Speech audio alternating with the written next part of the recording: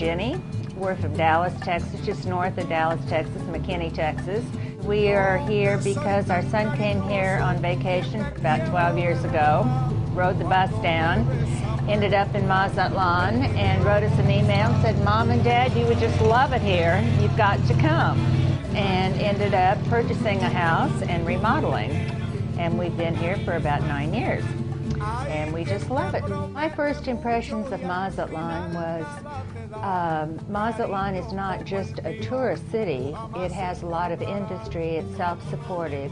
And the people were just very warm-hearted, and we just love the feeling here. The weather, the people, the golf courses, everything just seemed to suit what we were looking for. The one thing about the people here in Mazatlán, they seem so willing to please, and they're just very relaxed and very open towards foreigners.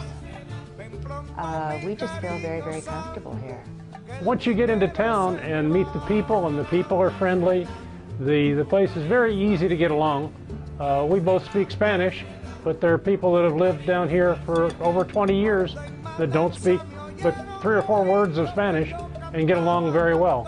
So it's a very easy place to live and do what you like to do and get along with the people.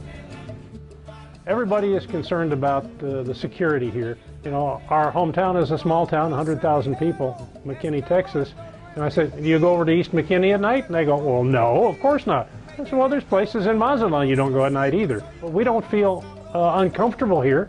We still go to where we like to go and do what we like to do, and just pay attention to what's happening around you. We feel very comfortable walking down the street. We walk to dinner at night. We walk to get the mail. We walk to the grocery store. We walk to the movies.